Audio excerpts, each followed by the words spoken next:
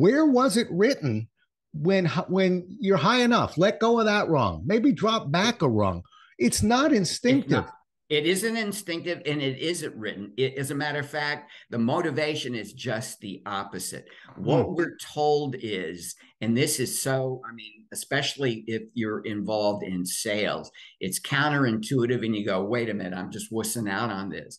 I mean, what we discover, what I think you've discovered, I've discovered is it's it's not all about getting results. I mean, that's heresy in this day and age. What it is the extent to which you're able to engage with people that are interesting and doing something that's a personal kick.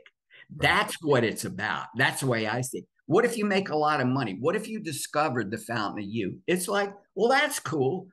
Nobody's saying don't make money, but that's such a powerful image. I mean, you've got people, whether you're consciously or not clear, that you're actually pushing out of the way, and you're going to get there.